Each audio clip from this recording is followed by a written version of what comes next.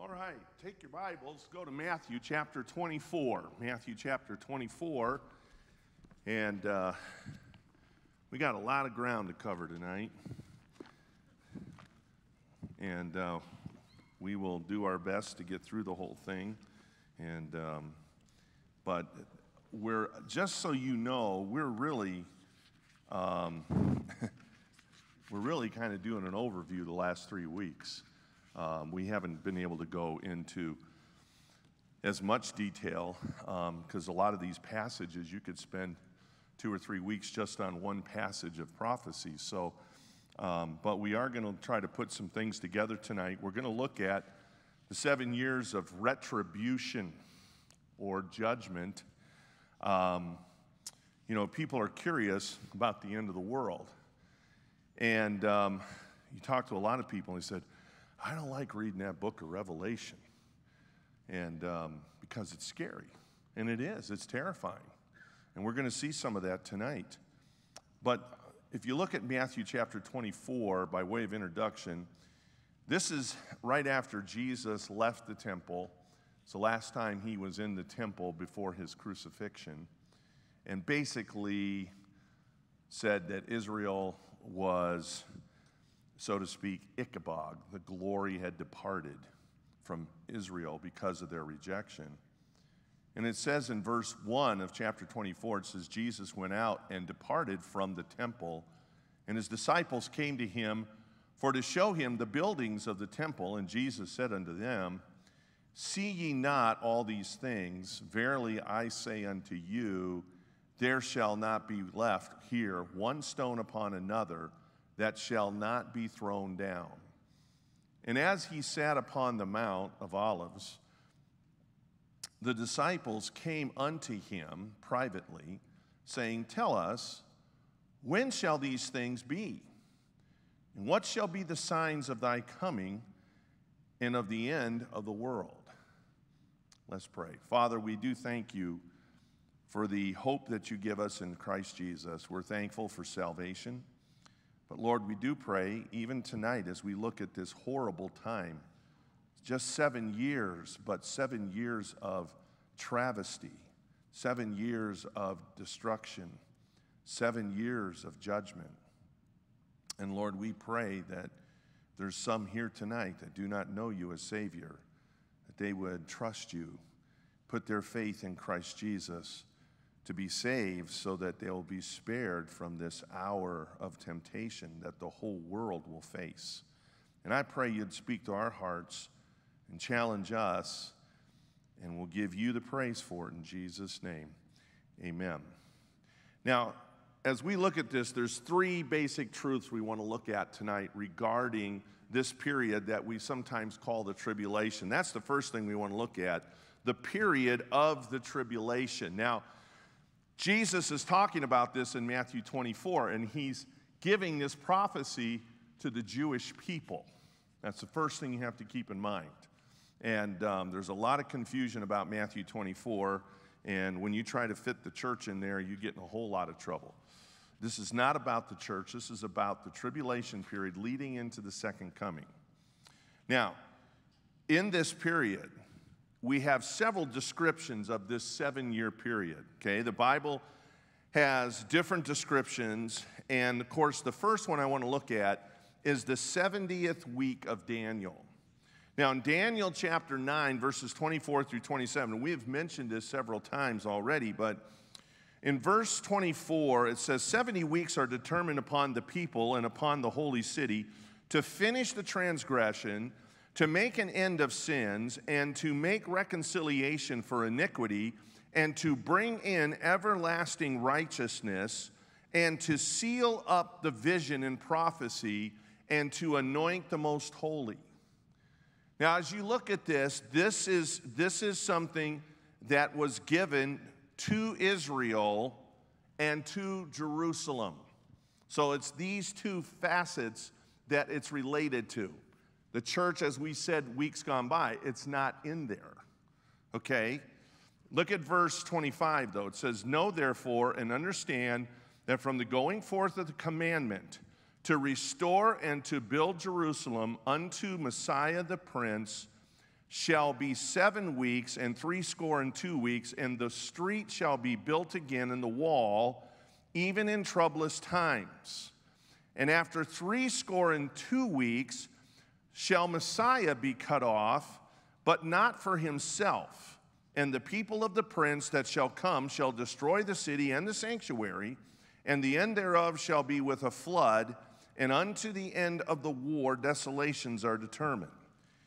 And he shall confirm the covenant with many for 1 week, and in the midst of the week he shall cause the sacrifice and the oblation to cease, and for the overspreading of abominations he shall make it desolate, even until the consummation, and that determined shall be poured upon the desolate. Now, if we can put up that first chart, this is going to give you the breakdown of the 70-week prophecy. Now, if you have not studied this before, it can be very complicated. I'm going to try to simplify it as much as I can, but it's divided really into 3 parts, okay? First of all, it says that this prophecy begins when the decree will go forth for the rebuilding of the streets and the walls of Jerusalem, not the temple. Now, during Ezra's time, the temple was rebuilt. But this is not the same time period. This time period begins with Nehemiah's time. So that would be, and that's why we have this date right here, 444 BC, because that's when that decree was made by, I believe, Xerxes, and he gave Nehemiah permission to go back, rebuild the walls, rebuild the streets, and so forth. So that's when this prophecy begins. Now, this prophecy is based upon this term weeks. And that term week, as we said last week, is the Greek or the Hebrew word Shabua. And it basically means a set of 7. And the set of 7, it's like our word dozen. You use it, and it is in reference to 7s. Of course, obviously, a week is how many days? 7. It's a set of 7. God worked in sets of 7. Every 49 years, which is 7 times 7 years, the 50th year was the year of Jubilee. There were different markings. Every 7th year was a Sabbath year, and they were to let the land rest for that year. So that's the context. If you read the first part of chapter 9, Daniel discovers this. We mentioned that last week. The reason that's important is because the weeks, the set of 7s, there's 70 sets of 7s, and they are in the units of years. So each week is 7 years. So when you take the total of 70 times 7 years, that equals 490 years. So this prophecy relates to a period of 490 years. The first section of the prophecy is broken into 2 parts. You have 7 weeks or 49 years plus 62 weeks. And after that second unit of measure, which would total 69 weeks, it leads to Christ's death. That's why it says there, Messiah shall be cut off, but not for himself. Why did Christ go to the cross? For us. He died on the cross for us. It wasn't for him. He wasn't a criminal. He died for the criminals. So we have that. Now, that is 69 of the 70 weeks. That means there's 1 set of 7 years left. Okay? But in between that 69th and 70th week, God stops the prophecy clock for Israel. And partly that's because of their rejection of their Messiah. God puts them aside for a period of time, which at this time is what we call the church age. And that's that gap. That's the gap that we talked about the first week, that the Old Testament prophets didn't see. That's the gap that we're looking at. Now, when that rapture of the church takes place, and we don't know when that is, hopefully sooner than later, but when that rapture takes place, then God will finish that 70th week, which is the tribulation period, okay? So that's why it's called the 70th week of Daniel. The other term that's used is Jacob's trouble, the time of Jacob's trouble, Jeremiah 30, verse 7. Alas, for that day is great, so that none is like it. It is even the time of Jacob's trouble, for he shall be saved out of it. So it's a time of Jacob's trouble. Jacob obviously is in reference to the nation of Israel. Thirdly, it's referred to in Revelation 3:10 as the hour of temptation, which shall come upon all the world to try them that dwell upon the earth. Now, in 3:10, it tells us the church is spared from that time period. In other words, we are not going through that hour of temptation, or what we would call Jacob's trouble, or the next verse, the tribulation. Now, Matthew 24:29 says this, immediately after the tribulation of those days. That statement, in context, all the things that happened before verse 29 in Matthew 24 is describing that tribulation period in the context of Israel. If you notice there, he gives several warnings, and we'll talk about that more in a minute. But that tribulation period is right before the second coming. So it's between the time of the rapture and the second coming of Christ. And that's important to keep it there. Now, the third or the fourth or fifth description is the wrath to come.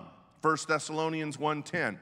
And to wait for his Son from heaven, whom he hath raised from the dead, even Jesus, which delivered us from the wrath to come. Because of our salvation, we're delivered from that time of wrath here on the earth.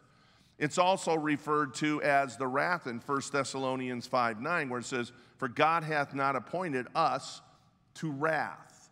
So that time period then is several names that are describing this period of 7 years. Now you say, wow, that's a lot of focus on just 7 years. Well, let's look at this. First of all, let's look at not only the descriptions of the period, but let's look at the divisions of this period, the divisions of the period. As we said, the 7 years is divided in half, thus indicating that the last 3.5 years is called the Great Tribulation. Now, a lot of people refer to the whole tribulation as the Great Tribulation, but that's not the way the Bible defines it. You have the first 3.5 years, which is the tribulation. Then at the midpoint, they go into what's called Great Tribulation. Matthew 24:21 says, for then shall be great tribulation, such as was not since the beginning of the world to the time, no, nor ever shall be. Now, why the division of the 7 years? We have another chart. Let's put this second chart up here, okay? We kind of broke it down, the 7-year tribulation, into the first half and the second half, okay? And on the first half, you will see several things listed there that will take place. Treaty made with many, including Israel, by the Antichrist. That's from Daniel 9:27. The temple will be rebuilt in Israel. And there will be a false peace that seems to come over the world at this point. There will be a beast and a false prophet that will rise to power. There will be the beginning of the seal, the trumpet judgments that begin. The great apostasy explodes at that time, and war against Israel. Some think that that might be Ezekiel either 38 or chapter 39. But that's the division. Now, why 3.5 years? What else takes place here? Well, why is the second half called Great Tribulation? Well, there's 3 reasons. First, the fulfillment of prophecy in Daniel 9:27, which we just read a moment ago, that in the midst of the week, the Antichrist will break this treaty, and he will go into the temple. And we'll talk about that in a second. But so the Antichrist breaks the treaty made with Israel. That's been foretold of the division, and Christ warned Israel of this moment. In Matthew 24:15, he says this, "When ye therefore shall see the abomination of desolation spoken of by Daniel the prophet, stand in the holy place, whoso readeth, let him understand." And then he goes on to describe what Israel's to do. He says, flee to the mountains. Get out of Jerusalem. Don't go down and pack your bags, just leave. Get out. Pray it's not on the Sabbath day. Well, would that have any significance to the church? The Sabbath day. Do we practice the Sabbath day, folks? No. When do we worship? Sunday, the first day of the week. Why? Because that's when Jesus rose from the dead. Saturday's the Sabbath. That's Jewish, not Christian. And so he says, pray it's not on the Sabbath. Why does he pray it's not on the Sabbath? Because in Jerusalem, you can't even get a taxi. You can't even get a donkey on the Sabbath day. From 6 p.m. Sunday or Friday night to 6 p.m. Saturday night, there's no public transportation. There's no flights in and out of Israel. You can't get anywhere. So that's the warning here at this midpoint. When you see the abomination of desolation, go over to 2 Thessalonians chapter 2. 2 Thessalonians chapter 2. We'll probably come to this later on, but since we're here, we'll just talk about it now. 2 Thessalonians chapter 2, it talks about the man of sin and the son of perdition. If you look at verse 4, let me get the right chapter here. Okay, here we go. It says, in the middle of verse 3, it says, "For that day shall not come, except there come a falling away first, and the man of sin be revealed, the son of permission." The man of sin, or the son of perdition, is in reference to the Antichrist. Listen to what he does. "Who opposeth and exalteth himself above all that is called God, or that is worshipped, so that he, as God, sitteth in the temple of God, showing himself that he is God." Now, where is God's temple on earth? Jerusalem, yeah, the Temple Mount. And in the middle of that tribulation period, he's going to come in, he's going to stop the oblations, he's going to stop the sacrifices from the rebirth of the priesthood and the sacrificial system for Israel. That's what Israel's looking for. They're getting ready to build that third temple. Okay, and that third temple, we talked to a man when we were there in Israel back in May of last year, and we said, how long would it take them to build the temple once they got the permission in the land? 3 months. 3 months. It can go up fast. So that will happen very quickly. And in that time period, Israel will feel like, wow, we are here, and we're waiting now for the coming of our Messiah. Well, the Antichrist, in the midpoint of the tribulation, that's when he will come in. And the reason he'll stop the sacrifices is because he's going to claim that he is God. He is their Messiah. Now, that's the first thing. Secondly, at the same time, there's a war in heaven with Satan and his angels versus Michael and God's angels. Revelation chapter 12, verse 9, it says, "And the great dragon was cast out, that old serpent called the devil and Satan, which deceiveth the whole world. he was cast out into the earth, and his angels were cast out with him. And in verse 12, therefore rejoice, ye heavens, and ye that dwell in them. Woe to the inhabitants of the earth and of the sea, for the devil is come down unto you, having great wrath, because he knoweth that he hath but a short time. Revelation 13:5 says, and there was given unto him a mouth speaking great things, speaking of the Antichrist, and blasphemings, and power was given unto him to continue 42 months. That's 3.5 years. That's the last half of the tribulation. Now, so this ties in with a couple of things. At the very, almost the midpoint, probably, or sometime in that first 3.5 years, the Antichrist will be assassinated or will be killed with a sword, it says. But he will be revived, or it appears to be a resurrection. And I believe that's when Satan, who is cast now down to the earth, and he can't leave the earth. God's restricted him to the earth. He's going to possess the body of the Antichrist. And here's a little thought. This is kind of wild, but there's only one other man in the Bible who's called the son of perdition. Do you know who that is? Judas Iscariot. And it's interesting because when it describes the coming of the Antichrist, it says he was, this is in Revelation 17, he is not, and he will descend out of the bottomless pit. And Judas, when he died, it says he went to his own place, which could have been the bottomless pit. So it could be the soul of Judas who will also co-inhabit the body of the Antichrist. And you say, why? Well, he was with Jesus 3.5 years. He would know how to imitate Jesus from a human standpoint. Now, I don't know if that's just my theory, but you can run with it whatever you want to do, or you can just throw it out.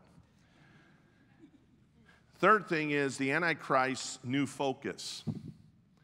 Now, in chapter 13 of Revelation, verse 3, it says, and I saw one of the heads, as it were, wounded to death, and his deadly wound was healed, and all the world wondered after the beast. And they worshiped the dragon, which gave power unto the beast. Now, if you look at chapter 12 and verse 9, it tells us who the dragon is. Who is it? Satan. It's the devil. It's the old serpent, okay? And so the dragon or Satan will give the power to the Antichrist. And it says, and they worship the beast, saying, who is like unto the beast? Who is able to make war with him? The Antichrist will be killed, as we said. He will be repossessed by Satan. And then his whole focus will be self-proclaimed deity. And those especially who will not bow down to him, he will kill. And of course, he will go after, if you read the whole chapter 12 of Revelation, he goes after Israel. It says, God told them to flee. They flee into the wilderness. And God will take care of them in that wilderness. But Satan's going after them. So the Antichrist, thirdly, proclaims to be God. And we just read that in 2 Thessalonians, where he exalts himself. And that word opposeth there in 2 Thessalonians 2 and verse 3, or verse 4, who opposes and exalteth himself. That word opposeth means to set over against or opposite, to oppose. So he's opposing the true and living God and impersonating and pretending that he is God. In other words, a counterfeit God. And as I said, at this point, Satan unleashes his torment and his persecution against Israel and any Gentile believers for that matter. If you read on in chapter 13, anybody who doesn't take the mark of the beast or his name will not be able to buy or sell. He'll have control of the economics, he'll have control of the politics, and he'll have control of the world religions. And that's your one world ruler, which our world is very fastly heading towards. Now, we see the period of the tribulation. Let's see the progression of the tribulation. This 7-year period will begin with great calamity, the rapture. Now, in 1 Thessalonians chapter 5, verses 2 and 3, this is right after he's given comfort to the church, to the believers, and saying, hey, comfort one another with these words because you're going to be raptured out. But then in verse 2 of chapter 5, he says, for yourselves know perfectly that the day of the Lord so cometh as a thief in the night. It will come suddenly. In fact, it says, for when they shall say, peace and safety, then sudden destruction cometh upon them, as travail upon a woman with child, and they shall not escape. And so God tells us the true church will not be present during this horrible time, but that rapture, that catching away, think of the turmoil and the chaos that's going to cause. I mean, millions of people just disappear. And then the results, I mean, if you're driving down the 405 and you're doing 70 miles an hour and the rapture comes, that car doesn't have a driver. Whoa. Think about if there's airplane pilots. If they're saved and they're raptured out, who's going to fly the plane? So better make sure you're saved before you take another flight, because the rapture comes, you may have to fly the plane if you're not saved. But I believe at that time period, Satan will take advantage of that. I believe this might be where the Antichrist will rise to power. The popular Bible prophecy workbook, Tim LaHaye and Ed Hinson wrote, they said on page 73, they said, the spiritual vacuum left by the disappearance of millions of Christians will also enable the Antichrist to further his plan for a forced one-world religion and government. In other words, they will take chaos and they will use it to take control. By the way, that's right out of the Communist Manifesto, by the way, if you've ever read it. Now, here's the explanation. You know, they're going to have to somehow explain the disappearance of all these people. I mean, how do they explain that? And the Antichrist is going to come up with some kind of an explanation. I think it'll be, we have all these wise people that want to come to the earth and give you wisdom and cures for diseases and all these things. But we couldn't do it because there's a negative power here that's holding them back. But now that those troublemakers have been removed, so now we can bring in our one world government, and we aren't going to have Christians and all these people trying to hinder us. I can see that explanation very easily. So let's look here at the deception of Satan. We see it in Revelation chapter 13, verse 4. It says, and they worshiped the dragon, which gave power unto the beast. And they worshiped the beast. Verse 6, and he opened his mouth in blaspheming against God, to blaspheming his name, his tabernacle, and them that dwell in heaven. So he's going to turn totally against God, which he's already been totally against God. Secondly there, destruction by God's judgment. Now, the specific judgments that will be poured out on the earth during the tribulation, these are described in the book of Revelation. 7 sealed judgments, the 7 trumpet judgments, the 7 thunder judgments, the 7 vial judgments. Now, we don't have time to go through all those, but we are going to touch on a few.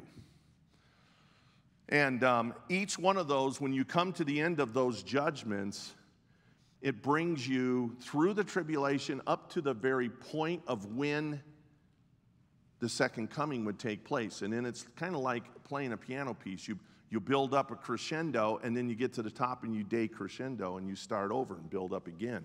That's what's going on in the book of Revelation. So you're getting these different perspectives of the tribulation. Most of you have probably watched a football game or something where they have a replay of the game, of the play.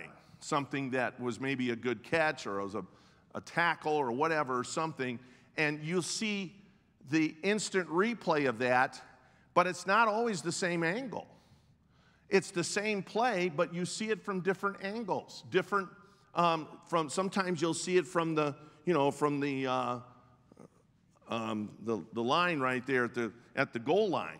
Sometimes you'll see it; they'll zero in on an individual. Sometimes you'll see them run the pattern and see the catch. They'll run it all different angles, but it's the same play.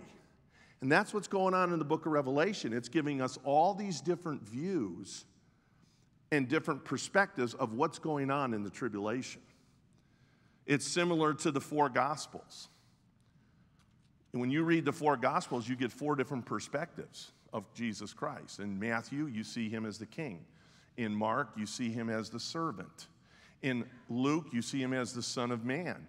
And in John, you see him as the Son of God. Well, when you look at these judgments in the book of Revelation, you're seeing the different viewpoints of the tribulation. Now,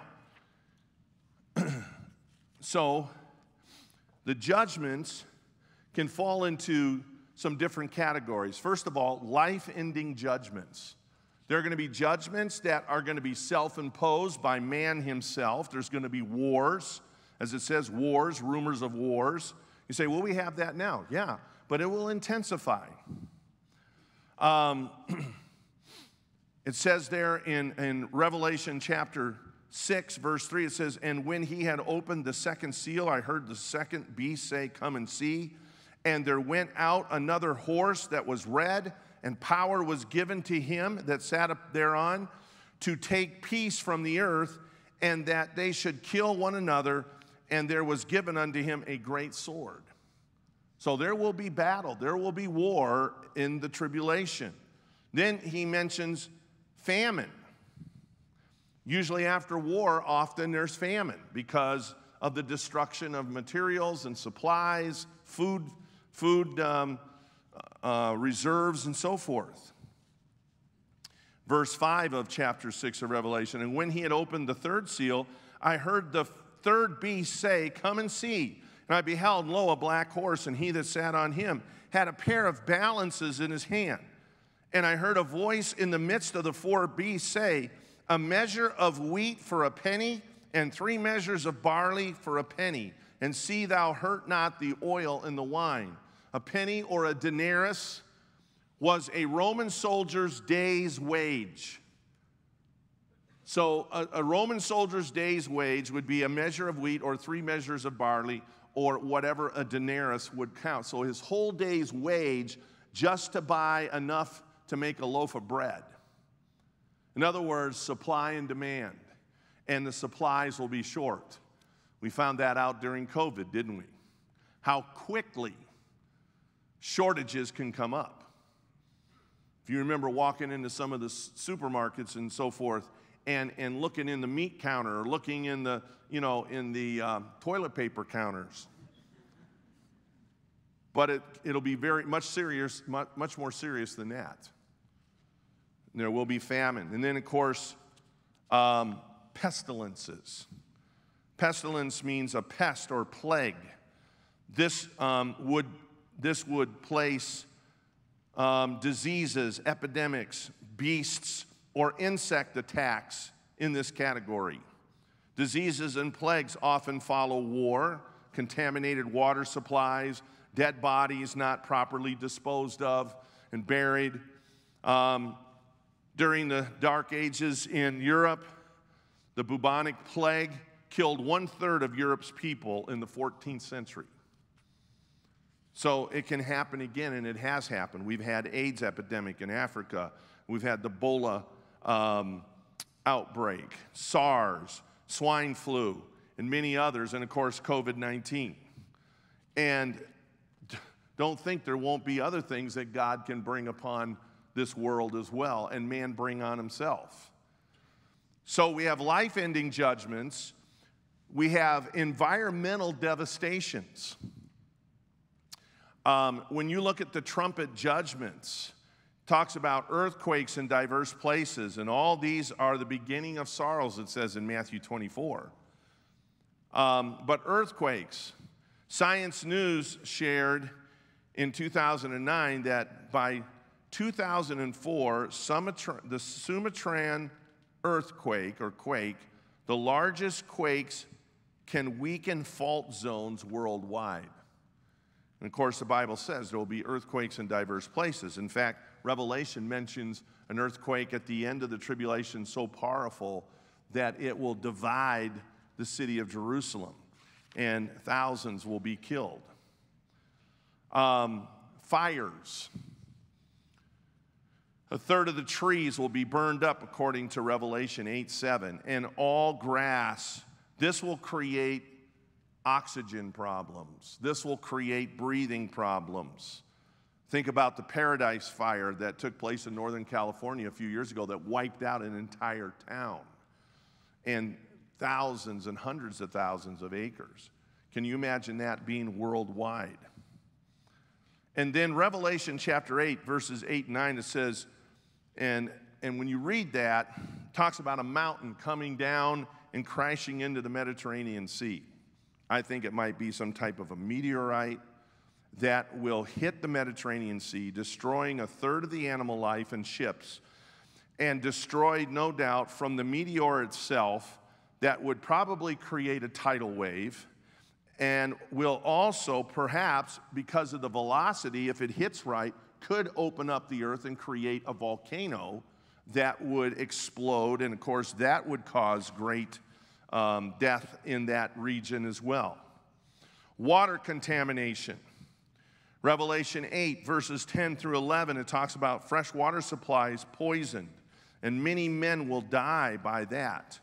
And it talks about wormwood poisoning the waters, poisoning the fresh waters. Could be also fallout from perhaps bombing or, who knows, warfare, so on. Letter E there, the loss of the sun's power. The loss of the sun's power. The earth will lose 1/3 of the sun's power of light and heat. That's Revelation 8:12. Doesn't indicate for how long. Now, when you think about all this, you think, man, the whole world's just going to blow up. Well, it's not going to blow up. It's going to be purged. It's going to be a lot of destruction. But remember, Jesus is going to come back and is going to turn it into a paradise for 1,000 years. So regardless of what, the environmentalists are telling you, the earth is pretty durable. Now, so you have life-ending judgments, you have environmental devastation, you have specific judgment specifically for the beast's kingdom. I believe the vile judgments will be in the last 3.5 years, or part of the last 3.5 years, and those vile judgments will be tied in with the two witnesses that come to preach and to stand against the Antichrist who's trying to kill Israel and destroy Israel. Now, I know there's a lot of discussion, and we don't have time to get into all the reasons, but I believe those two witnesses are Moses and Elijah.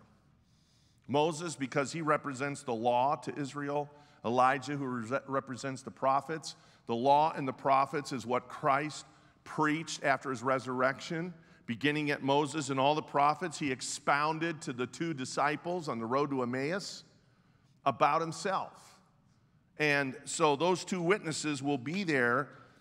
And the other reason is because of what they'll do. In Revelation 11:6, it says, these have power to shut heaven that it rain not in the days of their prophecy. How long, when Elijah was in the Old Testament, how long did it not rain? 3 years and 6 months, or 42 months, or 3.5 years. Think about that. Their ministry is in the last 3.5 years. It's very possible there will be no rain in the kingdom of the Antichrist or even throughout the entire earth for 3.5 years. And then it says, And they have power over waters to turn them to blood and to smite the earth with all plagues as often as they will. Well, who turned the water to blood and smote the earth with plagues? Moses. Now, these are called the woes. When you get to the last three judgments of the trumpet judgments, they're also called woes.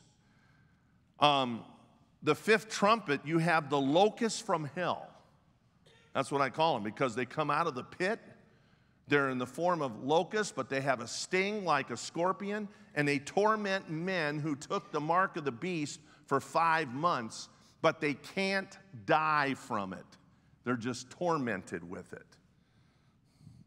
Then they get sores that develop on them that took the mark of the beast. A grievous sore, an outbreak of some kind of a sore. Some think it might be leprosy, it might be boils. I don't know, whatever it is, but it's a grievous sore. And it breaks out on those who took the mark of the beast. So this is all directed straight at Satan and the Antichrist. Now this one, hopefully you didn't eat supper before you came. The Mediterranean and the freshwater supplies are turned to literal blood. In chapter 16 of Revelation, it speaks about the Mediterranean Sea turning into dead men's blood, or the blood of a dead man. If you think about a dead man, when he dies, his blood coagulates.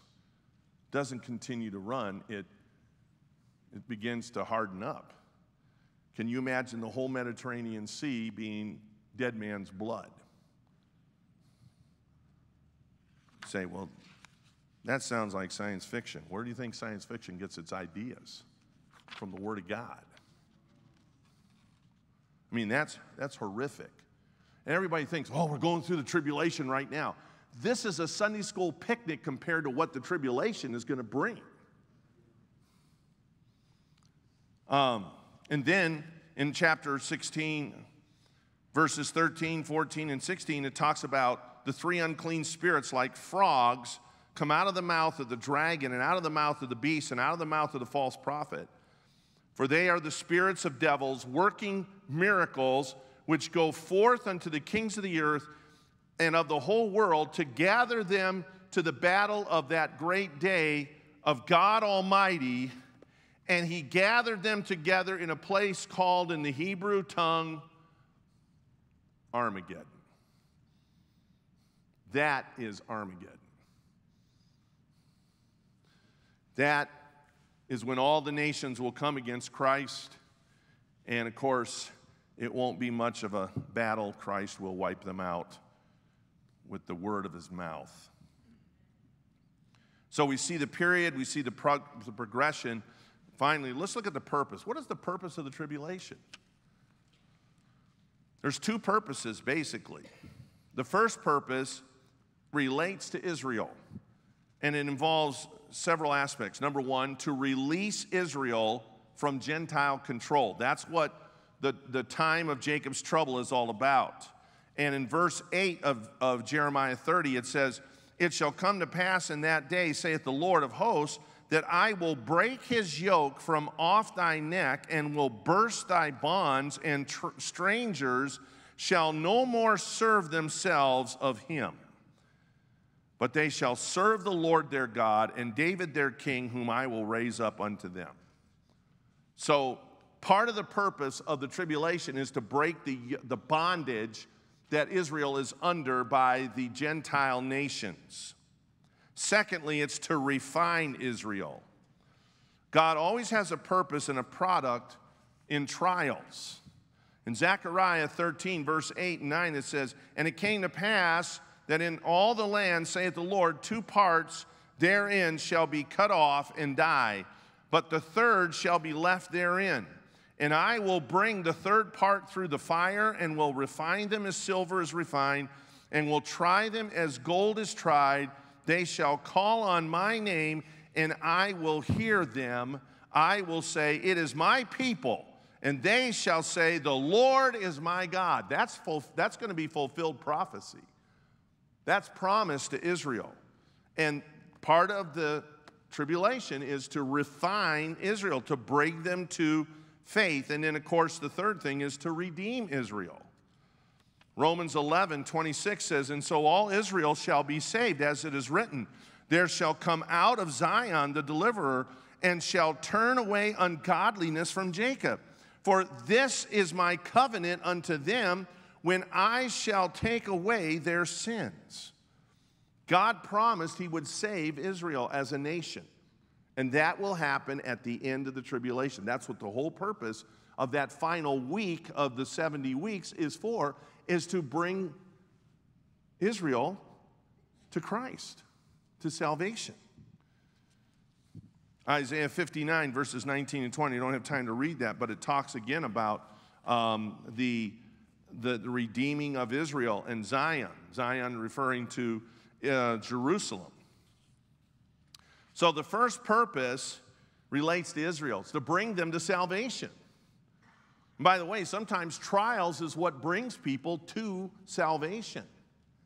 Then, the second purpose as it relates to the nations. LaHaye says again in his Are We Living in the End Times, he says, quote, "We believe with all our hearts that the tribulation judgments of God serve a dual purpose, to punish hardened sinners and to move others to repentance and faith. The tribulation will be God's ultimate illustration of the truth found in Romans 11:22. Behold, therefore, consider the goodness and severity of God." So it will be a time of judgment on these nations. It will be, number one, a retribution to the nations. And we don't take the time, but read Psalm 2 tonight and read about how the heathen rage and the people imagine these vain things, and the kings of the earth set themselves against God and the Son of God. And in verse 5 it says, "Then he shall speak unto them in his wrath and vex them in his sore displeasure." The world has rejected God's truth, and in particular, the free gift of salvation. And the consequences of that is judgment. And then the second thing is this: repentance of the people. Retribution of the nations, but repentance of the people. There will be, I believe, many, many people saved in the tribulation. And Revelation 9, verses 20 and 21, it says, "And the rest of men which were not killed by these plagues, yet repented not of the works of their hands, that they should not worship devils and idols of gold and silver and brass and stone and wood, which neither can see nor hear nor walk. Neither repented they of their murders, nor of their sorceries, nor of their fornication, nor of their thefts." Now, you say, well, wait a minute, that says they didn't repent. That implies then that God provided these judgments for people to repent. And it's going to take some serious things to really stir people up at that point, because their hearts will be so hardened. Sometimes we think that God gets a bad rap. When people focus exclusively on the judgments and terrors to come, they see the Lord as some kind of angry monster heaping up catastrophes and pouring them on the heads of defenseless, innocent men and women. But this is all wrong. First, those who suffer the judgments of God in the tribulation are not innocent men and women. Remember, we're all born sinners. We're rebels at heart. The rebels alive at that time will not only reject God and his offer of salvation, but will run greedily toward every vile sin known to man, including blaspheming of a kind beyond description. And second, despite their gross sin, God intends that these tribulation judgments might lead even these wicked sinners to faith in his Son, Jesus Christ. So even though there's judgment, in judgment, God's mercy is always there. Whoever wants it. Now, tonight, first of all, we can praise the Lord. If we're saved, we won't go through that. But there are people who might. You may have friends, neighbors, etc., and they will face those horrendous judgments if the rapture comes and we go up and then the tribulation.